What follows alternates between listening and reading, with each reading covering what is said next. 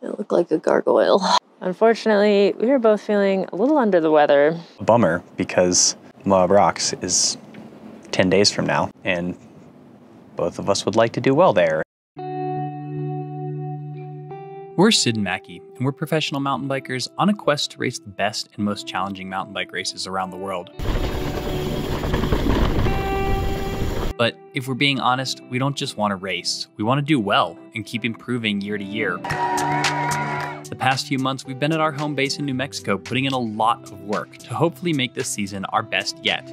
Come on, Mackie! And then, right before the first real test of the season, I got the plague. we debated whether or not we should make this video, but decided maybe it would be helpful to show how we navigate the less glamorous aspects of being a professional athlete. You just always want your race performances to reflect the work you've put in. Unfortunately, all sorts of things that happen in the weeks leading up to the race can impact that and make it harder for that to show through. And we want to shine a little light on the reality that no one's prep is ever perfect, but maybe you don't need perfect to still have a good race. Did I feel great?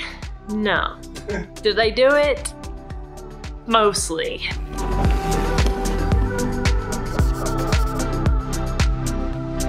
Exciting news. Be More Awesome kits are now open for pre-order.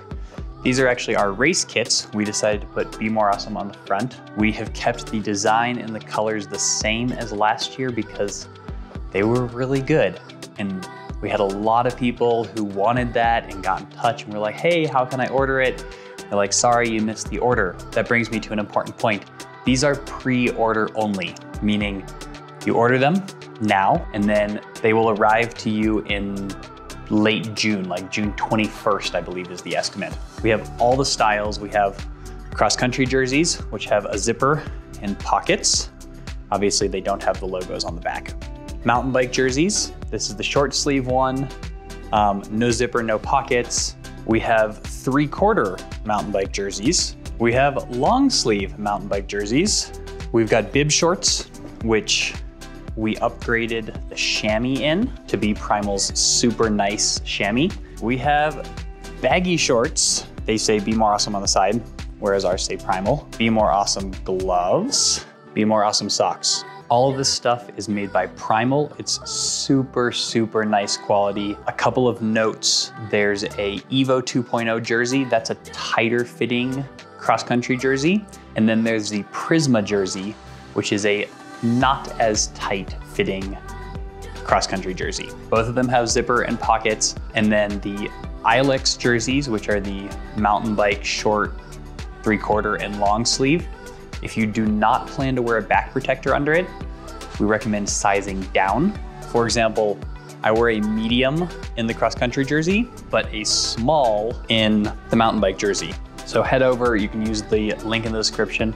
It's right here on the screen, bit.ly/BeMoreAwesomeKits, all caps. We've got like a week and a half to Moab Rocks. Unfortunately, we are both feeling a little under the weather. I got the plague. It's just a bummer because both of us would like to do well there, and it's the first stage race of the year, and I feel like we've had pretty good training. Yeah, you just always want your, I don't know, race performances to reflect the work you've put in, and unfortunately, like, all sorts of things that happen in the weeks leading up to the race can impact that and make it harder for that to show through. I was feeling pretty bummed about it, and then kind of realized that, I don't know, it's better to go in to a race like this like a little undertrained than overtrained. So we've decided to not do our workouts for today. Maybe take a couple days off. Mike pointed out a week ago at the Moab training camp that we did. At this point, you've put in the work. Like, the money's in the bank. You're not going to get fitter in the 10 days leading up to a race, but you can definitely dig a hole, do too much and go into it exhausted. Should we quit talking? Probably. Go take another nap. Another nap. Make some tea. 10 points for recovery. Yeah. Here's our beautiful little apricot tree with all of its blooms blooming away. And then here's Sid recovering. Since we are not feeling so great, we are going to do a little sauna ice bath action this morning. I seem to so far be not super sick, but I will say I've got a bit of an ick. I just like don't feel great, don't feel like training, don't feel like being super active and doing stuff. So I'm gonna kind of listen to that and lean into the recovery because it is March. We have a long, long season. Oh, it feels so good. We built this sauna last year. It was one of our best investments before we get attacked by all the Scandinavians. We are wearing bathing suits because we are putting this on the internet. We also have nice little mood lighting and our very cool sauna heater. The other decision we made when we got this sauna is we got one that is Wi-Fi capable, so we can turn it on from anywhere. So for example, at the top of the ski hill, when we know this is our last run, we can turn it on and then ski down and then get in the car and then drive home and then the sauna's hot.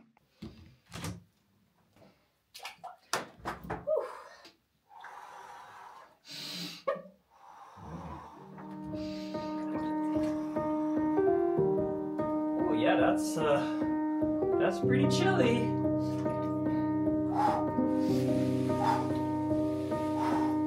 Saw you paint a picture of a face. A face that wasn't even close to mine.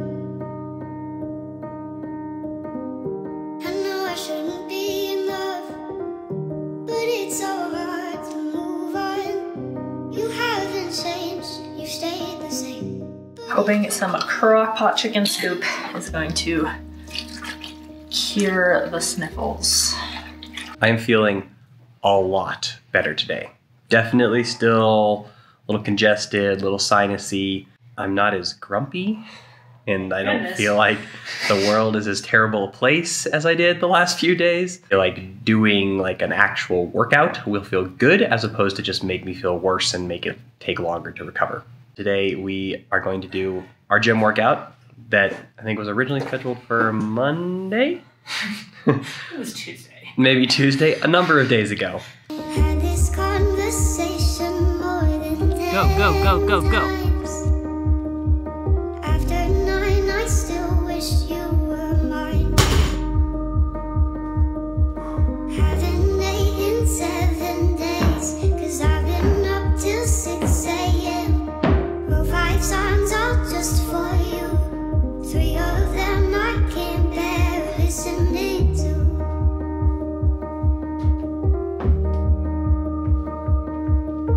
I'd give you the world like I promised I would. Even though you wouldn't do the same. I'd give you the world like I promised I would. Even though you wouldn't do the same. Coach Mike said, along with the gym workout, 90-minute easy endurance ride. We're gonna do a little exploring, gonna go rip around on the e-bikes. It's gonna be a lot of fun. I'm excited. Are you excited?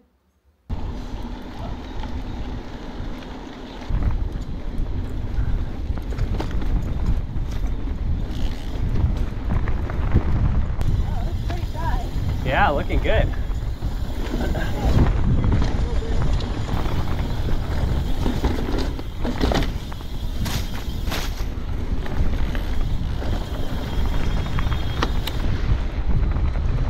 Woo!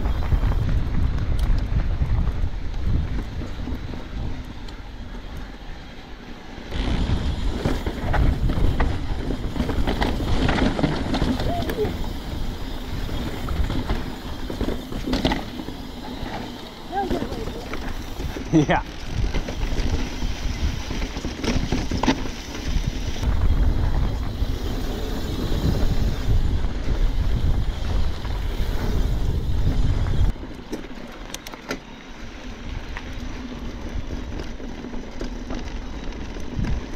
What happened?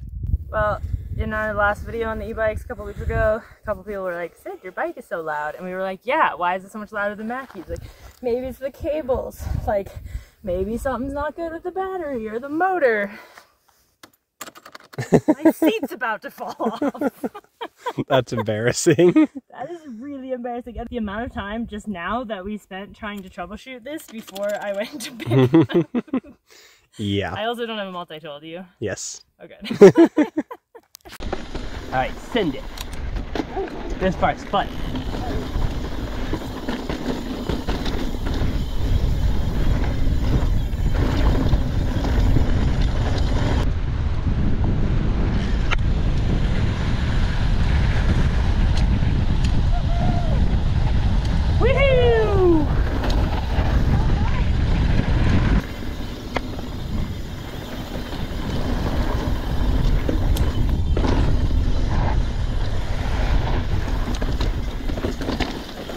It's a little prickly up here.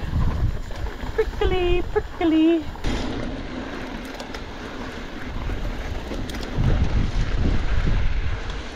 That was so much fun. That was definitely what I needed.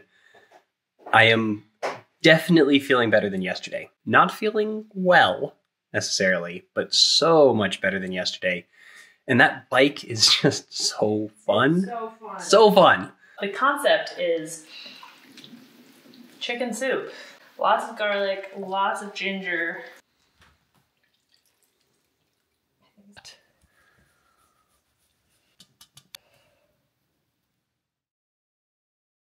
Well, the good news is that I feel way, way, way better today than I did yesterday.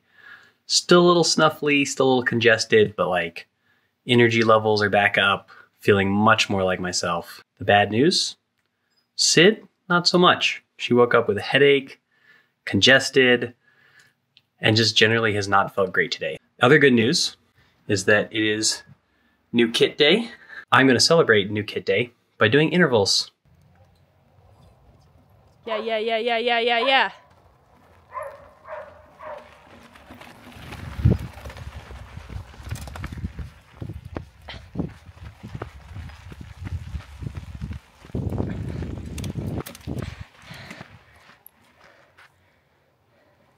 The way these intervals work, mine at least, they are 20 seconds on, 10 seconds off, 12 times. So it's a total of 6 minutes of intervals. The range is 380 to 425 or something.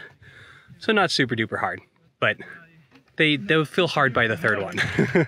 I think I am going to try the first. Wow, there's literally a herd of border collies sprinting through the forest. I'm going to have a go at the first set of intervals. Our rule when we're not feeling good or getting over an illness or whatever is you start. And that might just mean like you get on the bike, you ride out the driveway, and then you're like, nope, it is now apparent that I shouldn't be doing this. Or in this case, I've been riding for about 40 minutes, feel fine. Just finding that balance between not digging a hole right before a race and also if I can get a little more fitness in, that would be great. So I'm gonna start and I'll let you know how it goes. All right, here goes Sid. I'm guessing she has not started yet. There we go. That felt better than I thought it was going to. How about you? Yeah, no, I ended up over on some of my numbers. Yeah. I feel like it's a good reminder that you can feel lousy and still hit your numbers and still hit your training. And still perform. It's just a lot less fun. I just felt so bad earlier today. It's rather mystifying, but bikes fix everything. Bikes fix everything. So I'm gonna do another one, maybe 3. I don't think I'll do 4.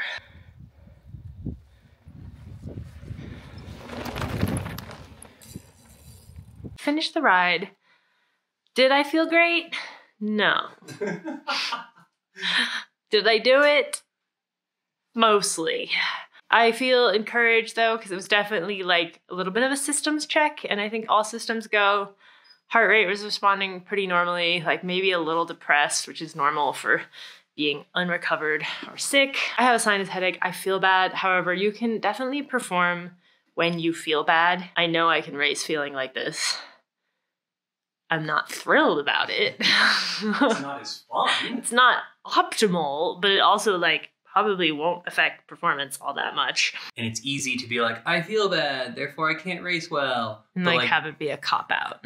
Yeah, or even just like get in your own head about it. Like if you're just like, All right, I feel bad. Like, You always feel bad in races. Yeah, I just feel bad at the start too. We just have the common cold. And it turns out with the common cold, you can pretty much exercise through it, unfortunately. We are leaving for Moab in a couple hours. Before we leave, we need to make sure the bikes are race ready. And the main thing that I know needs to happen is I need new tires. I think Sid needs new tires also. The other thing we always do before a race is a bolt check. Looking at my bike, it could probably also use a bath. Okay, that's tight. That's tight. That's tight. That's tight. That's tight. That's tight. Aha. That is not tight. Oh yeah, there we go. Get this good and tight. And what I'm doing here is not necessarily tightening anything anymore unless it feels loose. And so far, the only thing I found was that bolt, linkage bolt, and the crank. Guess it's time to swap some tires. So this one is definitely worn. You can see the corner knobs are undercut. This front one, like I would keep riding it if I were just training on this bike. I'd probably take this front one and put it on the back. Generally, the rear tire wears out faster. Front tire not as fast. Take the front tire, put it on the rear, put a new one on the front because you really want your cornering traction on the front. But since I'm racing on this bike, we're gonna go new tires front and rear.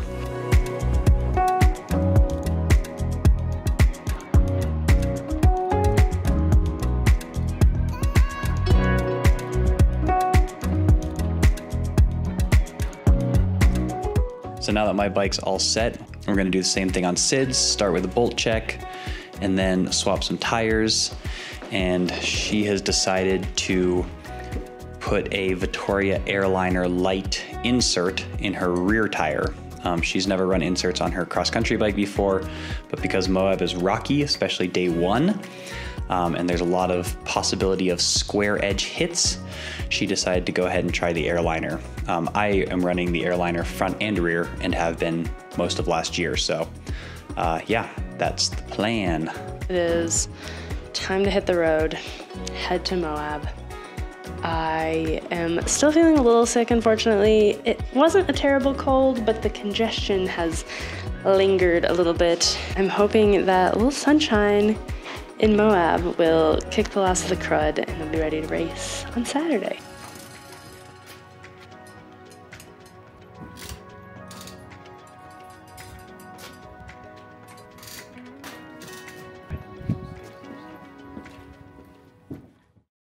So what is this giant thing of cheese for? We're not using all of it. Why not? But, I mean, we can. But we're going to make a buffalo macaroni and cheese, like buffalo wild wings, but in a casserole dish. As Mike likes to say, stage racing is an eating competition while riding bikes.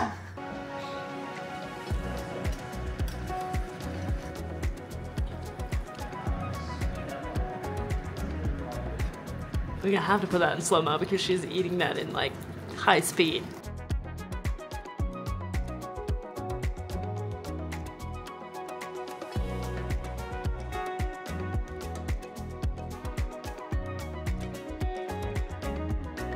Macaroni and cheese, but buffalo style. So think of like a buffalo wild wings, but in a bowl. Made it to Moab. It is insanely windy out there. The conditions out there are pretty horrific. It is so windy, but we're all okay and ready to ride. All right, Dead Man's Ridge.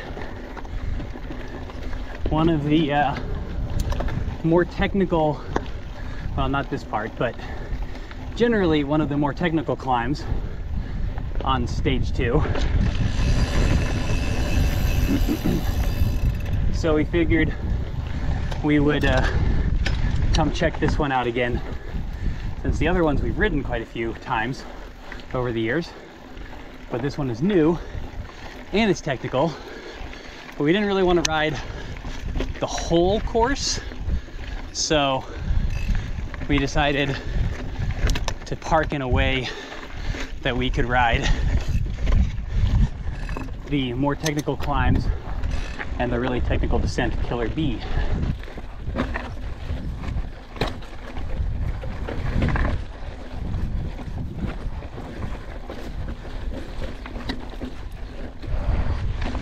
Oh yeah, this one, awkward, turtle.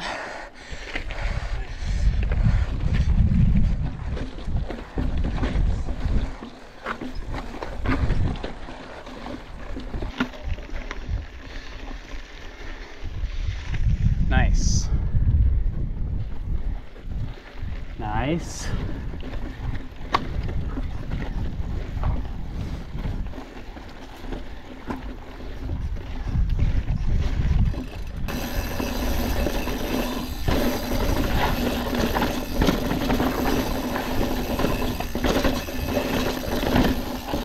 I'm really hoping it's not gonna be windy like this, because the wind is making this stuff way harder. Like, just trying to put your wheel in a certain spot on a kind of picky trail, and the wind is just like, how about 3 inches to the left? And I'm like, how about that is unacceptable?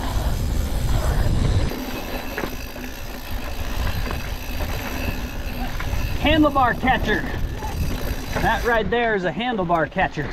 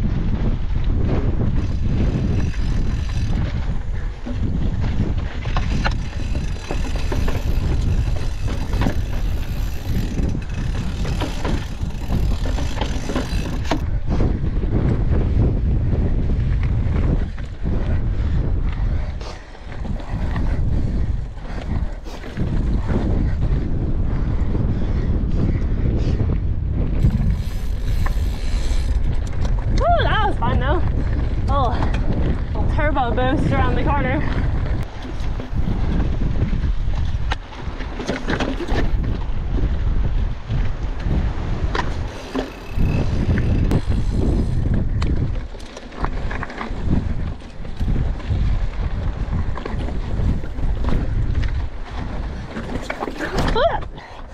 Damn it.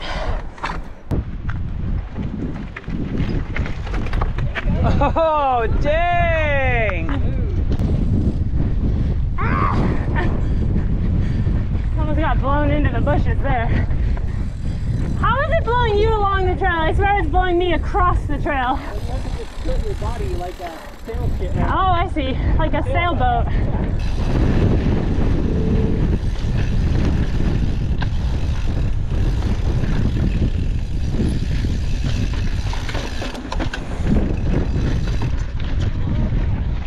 I rode those corners like a total chump. That was terrible. It's okay, that's what the pre-ride's for. Get the rookie out of the legs. Right?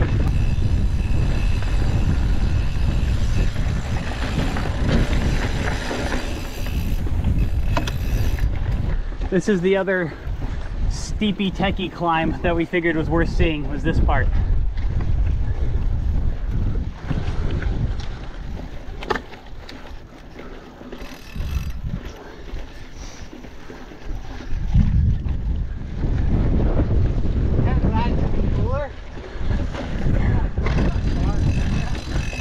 And then especially this thing.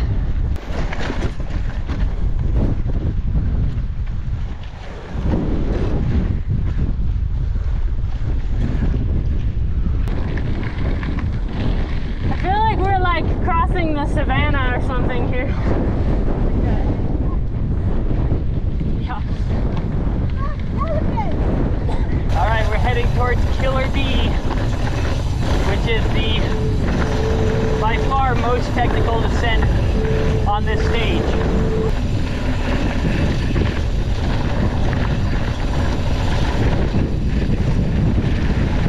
Killer bee.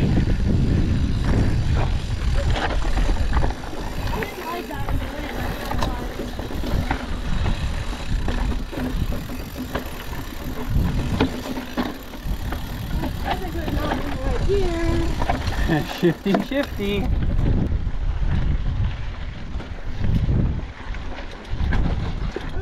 Nice. Damn. You want to try again? Yeah, probably. Gotta love signs that say caution, very steep grades.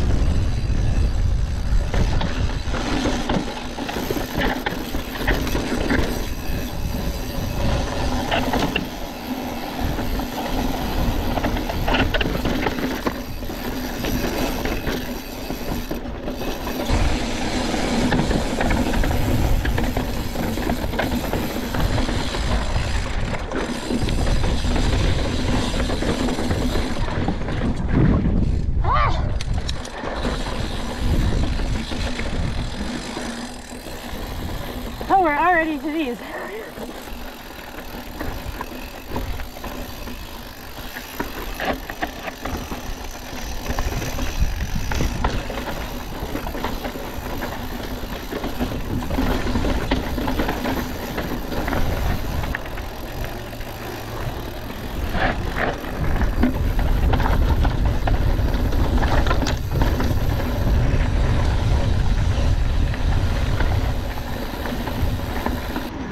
Woo-woo! We got to our condo. I have never seen anything like this in my life. What if they're in there and they come out? Despite flopping on the bed, I actually feel pretty good. Just yesterday, I was like, oh, I still feel a little bit sick. Like, this is gonna suck this weekend, but today I finally feel normal. This was kind of a weird cold where it never got that sick, but it also kind of like lingered for a while. So I think we did a pretty good job of mitigating the damage of getting sick. I am finally feeling excited to race. It was really fun to pre-ride with Lo and Joe and to get to see the trails. And even though the wind was horrendous, it's supposed to die down tonight. And I think this weekend is gonna be a lot of fun. Make sure you're subscribed and you check back next week. The first race video will be out on Patreon right now. So if you can't wait, you can go watch that. In the meantime, don't forget to be more awesome and we will see you next week for some bike racing.